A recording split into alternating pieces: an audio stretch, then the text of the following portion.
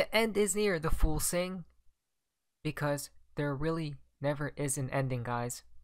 But things are getting super exciting. I mean, I can't believe it. What we do know is this case has to end soon, right? From XR Beans, unprecedented drama for a precedent-setting case. Is this real life or is this fantasy? From Brad Gallinghouse himself, he just tweeted this out, guys. For those of you keeping count, 12, yes, 12 amici briefs submitted. It's unprecedented, I'm told, to have this happen at this stage. They each explain in their own unique way the irreparable harm the SEC will do to every facet of the US crypto economy if it gets its way. Again, the SEC needs to be shut down, guys, to say the least. Come on. If you go here, 8 dozen independent voices, companies, developers, exchanges, public interest rate, everyone's joining force, right? Nothing can stop what's coming, literally. The destruction must take place. Retail holders, all filing in the SEC vs. Ripple case to explain how dangerously wrong the SEC is. The SEC's response, we need more time. Not to listen or engage, but to blindly bulldoze on. Wait, look at this, guys. The SEC has filed a motion to extend the time to file all parties' reply briefs until November 30th, 2022. And asks the court to order that any additional amicus briefs be filed by November 11th, 2022. Ripple consents. New dates in motion. There we go. It's happening, right? This is how we know the SEC is done for, guys. This is just crazy to me. What's happening, right? A crazy show. I can't believe it's already been almost 2 years now. I mean, comment down below. Let's play a fun game, guys. Comment down below when this Ripple vs. SEC case concludes. What will be the exact date of it? Comment down below. Then Johnny Deaton comes into the play and tweets this out. By the way, if you guys would like to investigate further, I will leave the links down in the description below, because we have so much to talk about today, guys. Republicans probe SEC Chair Gensler over potential violation of federal transparency laws. Right, exactly. Gary Gensler shook, guys. He's so scared. What's happening with Gary, right? Come on. Gary Gensler has failed to comply with federal transparency laws, according to a letter from the House Republicans. Wow. As we see right here, Patrick McHenry and Senator Toomey are demanding answers regarding Gary Gensler's mismanagement of the SEC following an alarming Inspector General report, right? So we know the SEC is now getting exposed, right? Gary Gensler is scared. So what's going to happen at this point in time, right? What I do know, everything is truly just a show, guys. That's what I do know. From Documenting Ripple, Gary Gensler admits XRP is a payment token, the exact type of token previous SEC Chair Jay Clayton described as a non-security. Game, set, match. Da-dun! Right? Payment tokens. Look at this, guys. XRP. For Ripple's X Rapid Cross-Border application. Then, we see right here, these people literally trap themselves. This is how, guys, it's actually crazy because this is how we know we won the case already, right? They tell us before it literally takes place. For example, on June 6, 2018, then SEC Chairman Jay Clayton described cryptocurrencies like XRP as replacements for traditional currencies in an interview with CNBC. Cryptocurrencies, these are replacements for sovereign currencies. Replace the dollar, the euro, the yen with Bitcoin. The type of currency is not a security. Interesting. You know what's even crazier though? MIT, bridge currency, referenced numerous times, never relates XRP to a security, right? But labels ETH as an ICO securities offerings more than a few times. Come on, guys. The past, whoa, hold on a minute. The past proves the future. The past proves the future. The past proves the future. That is why they all state that. Wow. Fascinating, right? Look to the past to figure out the future answers. Interesting, very fascinating.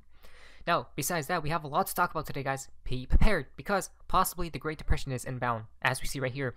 From Wall Street Silver, everything is fine, right? Hedge fund giant Elliott warns looming hyperinflation could lead to, quote, global societal collapse. There we go. There we go. There we go. We talked about it. It needs to be global. That's number one. Number two, societal, right? Everyone. And then obviously total destruction, collapse.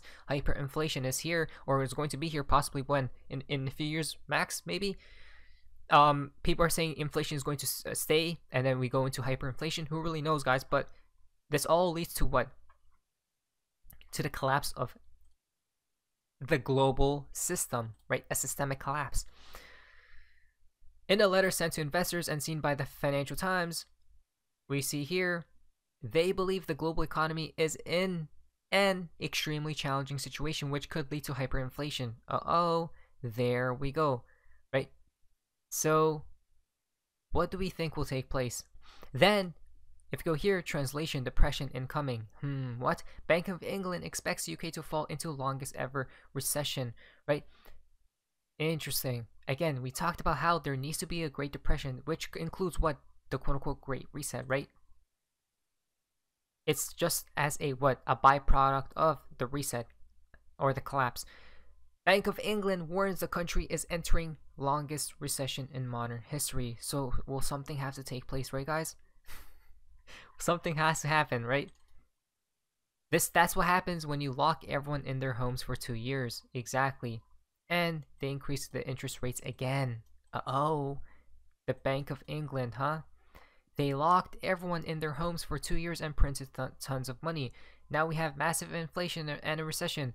The rich get richer while you get poorer. Are you realizing what is happening yet? Some may call it a great reset. Exactly, right? Wow. You'll owe nothing and you'll be happy. This is crazy, right? Absolutely crazy what's happening, because a few years back we were talking about how this all is going to be taking place in the future, and it seems like it actually is. From Financial Juice, ECB's President Lagarde, by the way, the wise owl, a recession won't be sufficient to settle inflation. A recession won't be sufficient to settle inflation. Interesting. What does that tell us? That tells us either they don't really care about us, right? About the people, and inflation is here to stay, or they might as well collapse it now, guys, right? So when they collapse it, everything will have to rebalance itself, right? And that's when they bring in the problem reaction solution. I mean, they won't collapse it now. I don't think so, guys. I don't think so, because they have it for what, right? Specifically planned for a specific time. A depression, perhaps? A reset, exactly. Look at that, guys. That's what will, quote-unquote, settle inflation. That's what they have always aimed to do. ECB's President Lagarde, inflation is far too high. We must act. Right? While they act, they print more money. Good for them, guys. It's absolutely crazy because this world is flipped on its head. Nothing makes sense. Nothing makes sense anymore, right? Yields on 12-month treasuries are now the highest since 2001. Stop it. Gregory Mannarino stated to watch out for the 10-year, because if it literally spirals upward, right, uncontrollably, that means the collapse is there. It's here, basically. So watch out for these yields, guys. And have been seeing it's pretty up. I'm pretty sure it should be topping out soon. And if we go down for the yields, stocks, cryptos rally up, and then the reset takes place, or the collapse takes place when 24-25, right? Crazy stuff. While that's happening, the White House states the United States is not in a recession. We talked about it, how they will never say it's a recession. Why, right? Two things will either happen: a Great Depression is inbound, or they're going to say it's not a recession and everything's fine. By the way, they're just going to delay it further, right? Kick the can down the road in a few years' time. So, as we see, we are making real progress on inflation. It's just that a lot of this is going to kick in the beginning January, when the tax credits for solar panels kick in. We are making real progress on inflation. Are they really fact check? When I took office, the economy was in ruins. Fact check. It wasn't in ruins then, but it is now. Average cost per gallon of gas was $2.38. Now it's $3.76. Inflation was 1.4%. Now it's 8.2%. Wages grew 6.1%. Now they're shrinking 3.8%. The mortgage rate was 2.65%. Now it's 7%, guys. Wow. These people literally, like, they're playing their role, right? They're literally playing their role that they got ordered to from below. Now while the economy is literally on self-destruction mode, right? We see right here, central banks are quietly buying gold at the fastest pace in 55 years because gold is coming back into play with XRP being the new standard of the new economy, right? Gold's best friend, XRP. Look at that. New all-time highs, guys. The masses are distracted by the carnival of central bankers. Fed, ECB, Bank of England, and the Bank of Japan, and their games with rates while their economies implode. The real story is in what most of the rest of the world is doing to prepare for the real crisis, right? Again, these people love hoarding gold. Remember, gold, silver, these precious metals will be a hedge towards a collapse, so they know it's inbound, right? And guess what else is a hedge towards the collapse? In the beginning of the collapse, it might dump XRP, but right after, when they bring in a solution, off to the races we go.